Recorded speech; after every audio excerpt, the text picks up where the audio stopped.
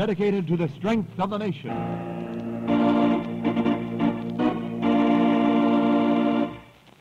Proudly we hail.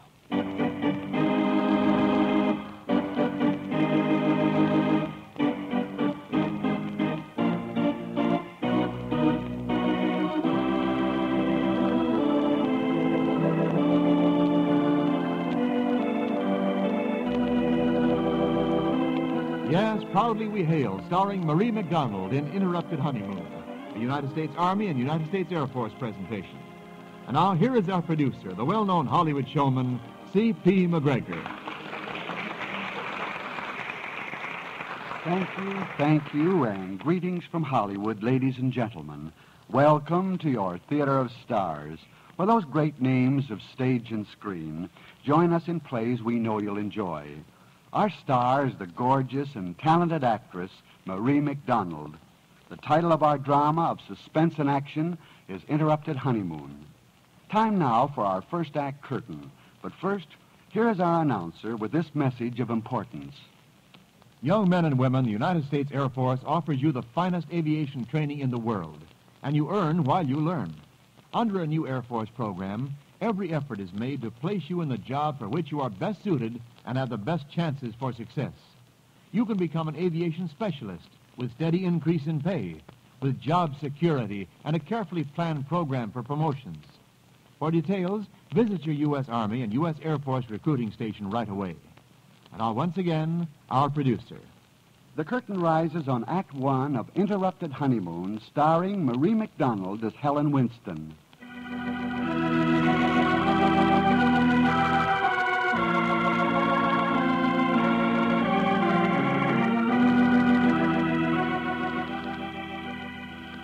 In a dank, well-hidden boathouse on a lonely Florida key, Helen Winston is listening to the lapping waters of the rising tide. Squirming and twisting, she unsuccessfully attempts to loosen the ropes which bind her to a piling. Then, as the water creeps up to her ankles, she tries to ignore the present by thinking of the immediate past. It doesn't seem possible that just yesterday I was sharing a honeymoon with Ken. Or that when this tide reaches its peak, I'll be dead. Yesterday, just Ken and myself on that lonesome key.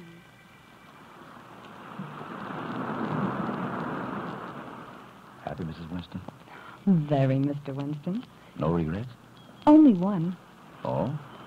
I should have said yes the first time you asked me. Oh, Ken, I do love you. I adore you, darling. If we could only stay here for the rest of our lives. The world forgetting, by the world forgot. Well, it was a wonderful dream while it lasted. What do you mean? Someone's found us. Huh? Behind you. A man's coming up on the beach. Well, whatever he wants, the answer is no. Mr. Winston? Yes? Don't worry, dear. I'll get rid of him in a hurry. I got a telegram for you, Mr. Winston. Thank you. You might want me to take back an answer. You better open it. Is it bad news, Ken? Well, inconvenient at least. I have to go back to Washington immediately. Oh, but we've just started on our honeymoon, Ken. Can't it wait until... I'm afraid not, darling. It's from the head of the department. He says it's urgent. Any answer? Tell him you can't make it, Ken, that you've broken your leg or you've... The department doesn't accept excuses, Helen. If I had a broken neck, they'd expect me to be there. No answer. Very good, sir. Come on, Helen. Let's begin packing, dear.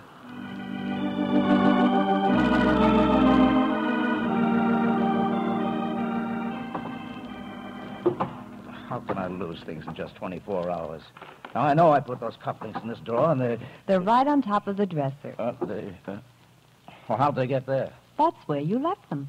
Oh, How long will we have to stay in Washington, Ken? we'll be back here tomorrow afternoon, darling. The chief's called the meeting for 9, and they never last more than an hour. Oh, well, then I won't go with you. What? Well, if you're going to be back here tomorrow afternoon, there's really no point in my going, too.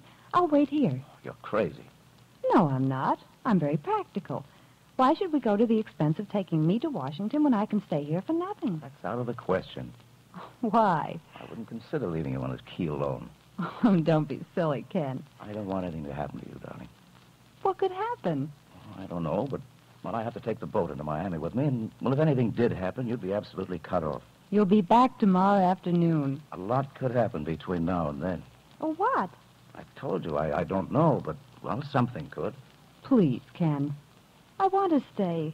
This is our honeymoon house, and I won't be alone. I'll be thinking of you every second that you're gone. Do you always get your own way? Only on important things.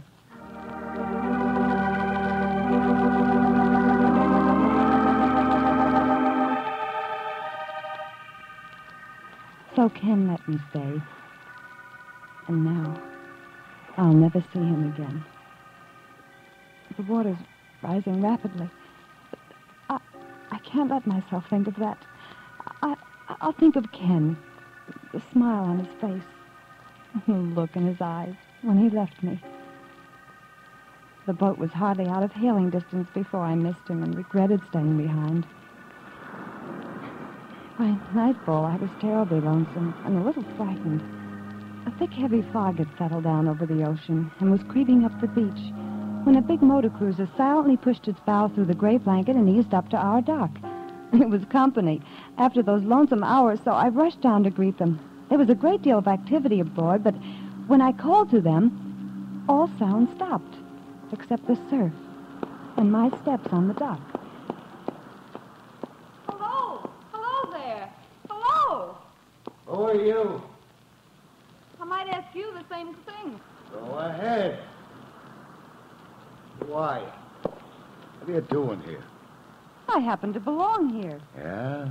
Not tonight, you don't. Where's Winston? He went to... how does that concern you? Winston's gone, boys. Get those cattle on deck and unload them. You can't unload any cattle here. When my husband gets back, They'll be gone before your husband returns. Jump to it, you guys. And you there on the dock. Yeah? Grab that dame and bring her aboard.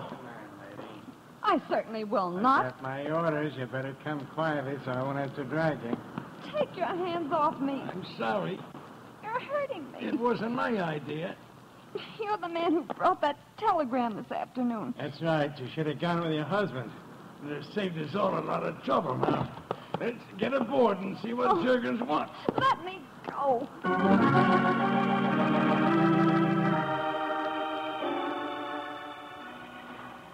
I struggled, but I was forced aboard the ship. Jurgens ordered me locked in his cabin, but not before I saw a long line of foreign-looking people being herded across the gangplank onto our dock.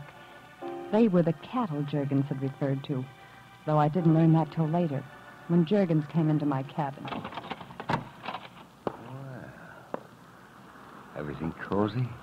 It won't be for you. When my husband learns what has happened, he'll find out that wire was a fake. But it wasn't a fake. We have a friend in the department. He sends wires for us when we're unloading cattle. Cattle? Maybe sheep would be better. They're so anxious to get in the States, they'll take any kind of pushing around. They're aliens? You don't think we're running these night excursions for citizens, do you? Yeah, they're aliens. Foreigners. Anybody with $1,000 and a yen to get into the States. I wish you'd gone with your husband. So do I. Well, you'll have plenty to tell him the next time you see him in a couple of weeks. Couple of weeks? If you're lucky. I'm taking you to another key until after we dump our next load. If nothing goes wrong, I'll see that your husband finds out where you are. If nothing goes wrong? Yeah, but if we get knocked over, that'll make it a little rough for you.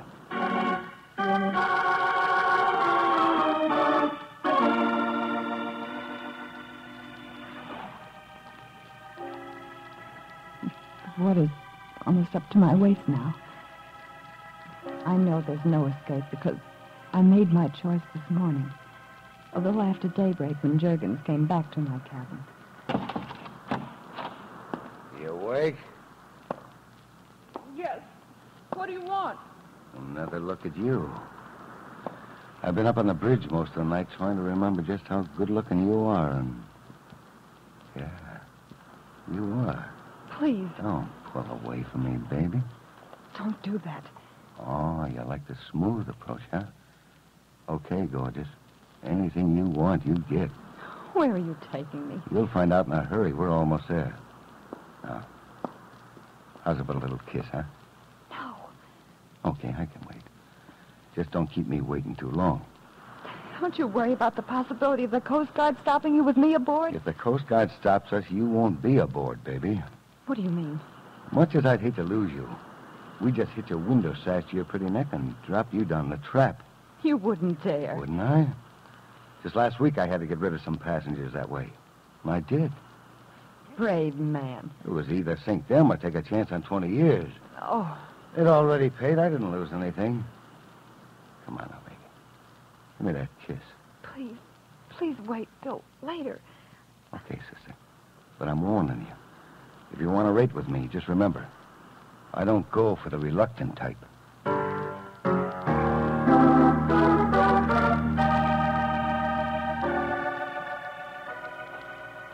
When the cruiser docked at this key where I'm going to die, I was surprised by Juergens telling me that I was free to walk about. Until he added that the waters were filled with sharks and that he'd be watching me. I hurried away from him, almost running, when one of the crew stopped me. Might as well take your time, lady. There's no place to run to. What do you want? A chance to help you? To protect you from Juergens? Ha ha! What's funny about that? Every man wants to protect a girl from every man but himself. Your husband like that, too? Of course not. You're taking in a lot of territory with that every man business, aren't you? My husband isn't the sort of man who'd smuggle aliens into the country or drown people to save himself. I know all about your husband. We're working for the same thing. What do you mean? Your husband works for one branch of the department.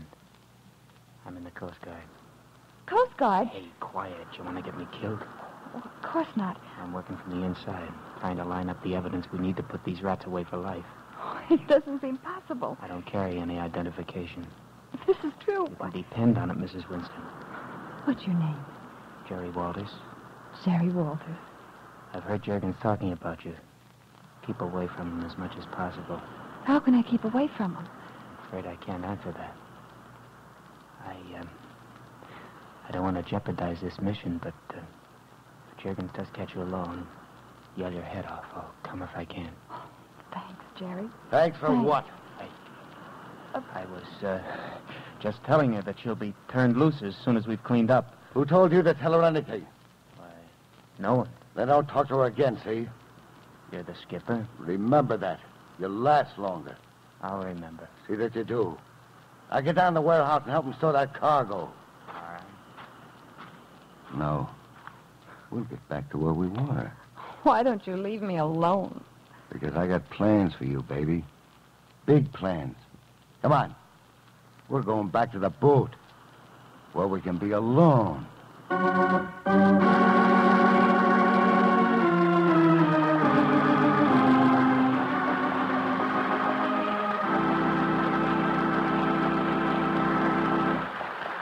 We pause briefly from our story, Interrupted Honeymoon, starring Marie McDonald, to bring you an important message from your government. Ladies and gentlemen, our Army and Air Force are critically short of physicians and dentists.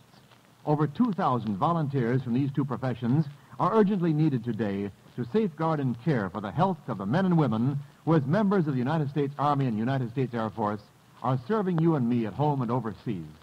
Young physicians and dentists, particularly those who did not serve in the armed services during World War II, have been asked by their government to act now to volunteer for duty at once. If you are one of these young physicians or dentists, please write or wire either the Surgeon General of the United States Army or the Air Surgeon of the United States Air Force at once and volunteer your services. If you know of one of these young physicians or dentists, please call his attention to this urgent message. Thank you.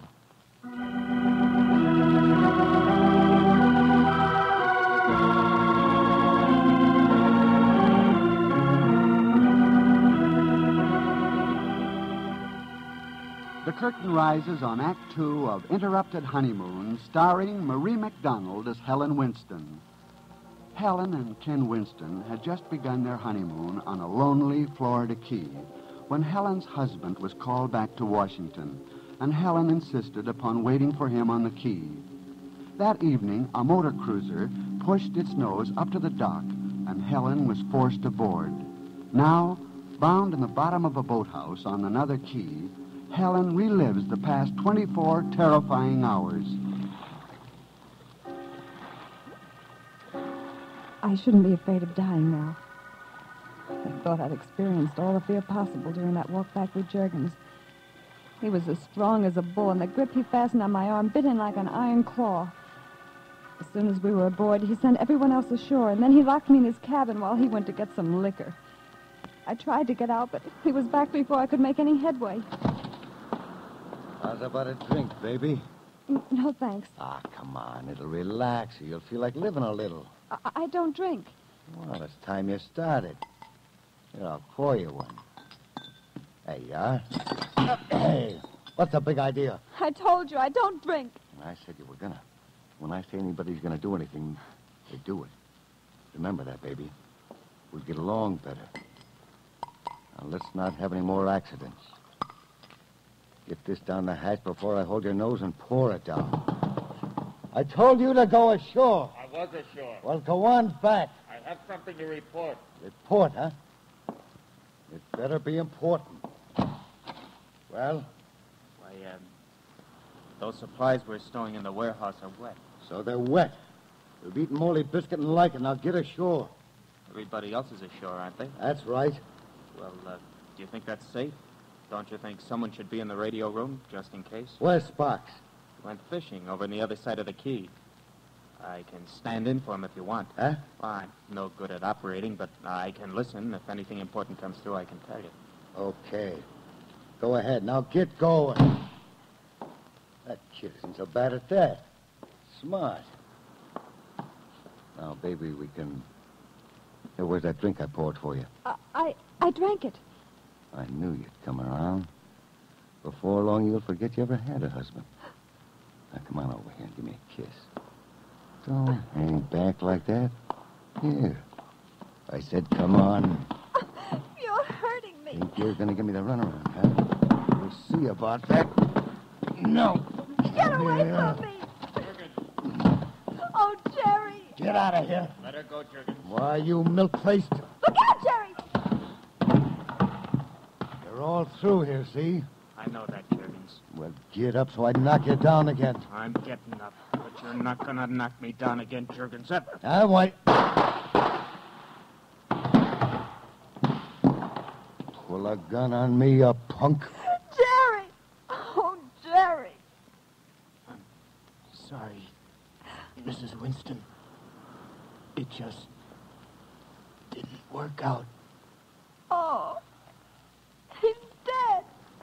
If he isn't, he will be. Why did you do that? Shut up. I didn't know anyone could be as rotten cruel. I told you to shut up. He's dead now. That's all there is to it. Oh, no, it isn't. Jerry was Coast Guard. Coast Guard. Getting evidence against you. When he doesn't report, they'll start looking for him and... Yeah. I'm sorry, baby. I really am. I won't bring him back. I wasn't worrying about him. I really liked you, baby. That's very flattering. I mean it. If that punk had just been a common sailor, I could haul the body out to sea, weigh it, and let it go. And you could never prove I'd killed anybody. You can't get away with killing a Coast Guardsman. Not when there's a witness. That's what makes it so tough, baby. I'm gonna have to get rid of you, too.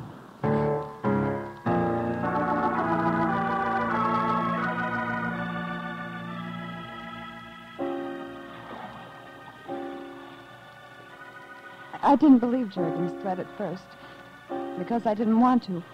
But when he started coming toward me, I knew by his expression. Frantic with fear, I snatched up the gun Jerry had dropped and backed away from Juergens, but he kept coming toward me. Put that gun down. Stay away from me, I will shoot. You haven't got the nerve. Put that gun down or I'll take it away. Give me that gun. Get away! Put a slug in me, will you?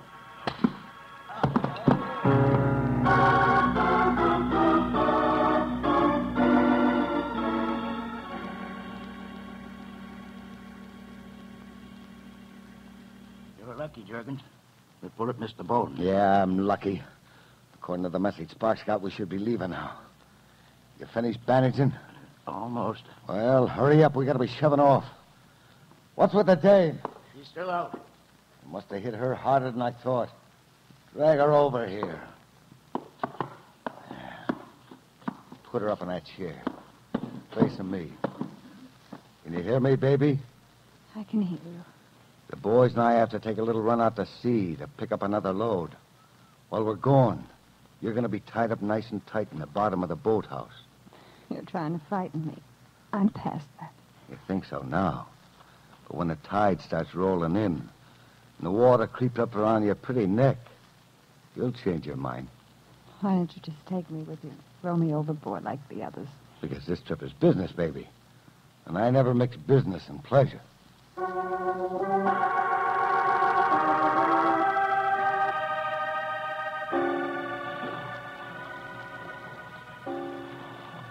I was lying when I told Jurgens that nothing could frighten me now. The water's up to my chin and I'm terrified. I don't want to die. Oh, Ken. Ken, if I'd only listened to you, gone with you. No, I'll never see you again. I love you so. The water's beginning to rush now and... Ken!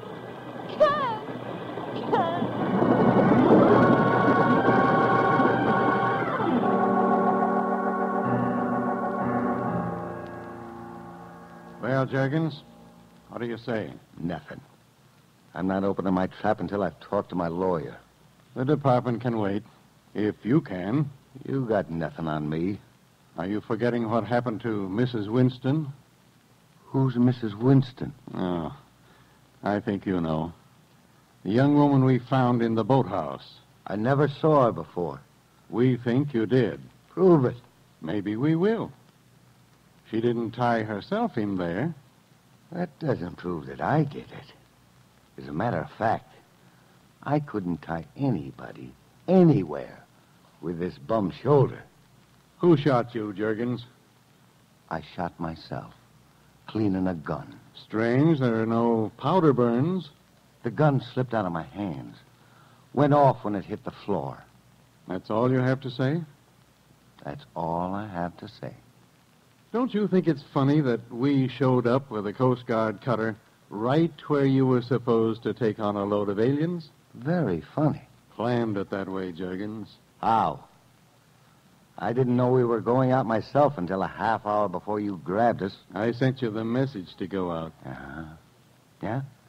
Well, how'd you learn the latitude and longitude? Jerry Walters radioed it to us. Jerry Walters? Yeah. He was in the radio room. He was smarter than I thought. Where is Jerry, Jurgens? How should I know? Ken? Yes, Captain. If your wife is recovered enough to face Jurgens, please bring her in.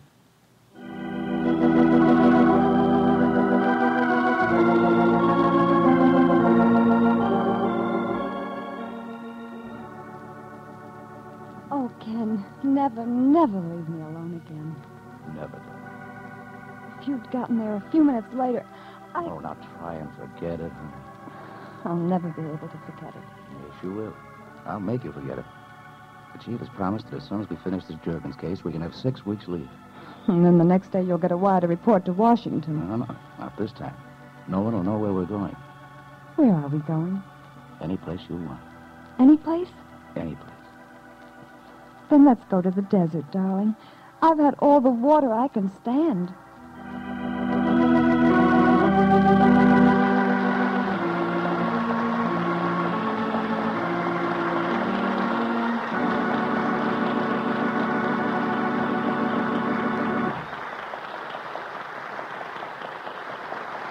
The curtain falls in the final act of Interrupted Honeymoon.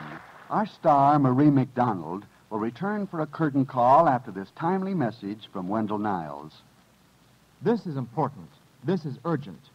Over 2,000 young physicians and dentists are needed as volunteers at once for service in the United States Army or United States Air Force. These physicians and dentists are required to safeguard the health of the men and women who are serving our country in the armed services. If you are a physician or a dentist, you are needed now. Write or wire the Surgeon General of the United States Army or the Air Surgeon of the United States Air Force at once, volunteering for active duty. Let me repeat that. Write or wire the Surgeon General of the United States Army or the Air Surgeon of the United States Air Force today. Or see your local U.S. Army and U.S. Air Force recruiting station. And now back at the microphone, our star, Marie McDonald, and our producer. Well, Marie, since we last saw you here in our theater, you've been a very busy person. I wish we could see you more often. Oh, I'd love to appear on your show, C.P. Truth of the matter is, we were so anxious to get here, we were half an hour early and had to kill time at the drive-in down the street. Now, I know you mean it. But let's get caught up on what you've been doing these past months. All right, how about characterology? Now, wait a minute. You analyzed me the last time, remember? I know, but I didn't finish. Just the same, I went through that once. So you still study? Well, I've branched out into child psychology. Now, you take the adult, yourself, for instance. Marie. All right, C.P. By the way, let me extend an official welcome to you and Harry as the new ranch owners in Encino. You call it 12 Oaks, don't you? No, 4 Oaks, special discount, you know. Oh, 12 Oaks was the plantation in Gone with the Wind. We're down to just 4 Oaks. Beautiful, though. And you know, we have lots of citrus trees, peach and walnut trees. Oh, it's lovely. And how about your painting and the Kentucky thoroughbreds? You haven't forgotten your home state, have you? Oh, no, sir. I still paint, and Mother has the horses over on her ranch. Someday, I still hope to have that winner, you know. Why, we're counting on that. Now, how about your latest picture? Well, this one isn't out yet, but it's my latest. It's with Roz Russell and Robert Cummings. It's scheduled to be released under the title Tell It to the Judge. I think it'll be out in a couple of months. We'll all be on the lookout for it. That's a Columbia picture, then. Yes, that's right. Now, how about you, C.P.? Who's playing here with you next week? Next week, Marie, ladies and gentlemen, we bring you another one of our screen favorites, J. Carroll Nash, who has also, in recent months, distinguished himself as a top-flight star in radio. He steps out of his radio personality, Luigi Basco, to star with us in a dramatic play titled The Showers of Blessing. Oh, grand. And we'll be listening to it. Goodbye, C.P. Ask me again, won't you? Thank you, I will, Marie. Goodbye. Be sure to join us next week, ladies and gentlemen, when J. Carroll Nash stars in The Showers of Blessing. Until then, thanks for listening, and cheerio from Hollywood.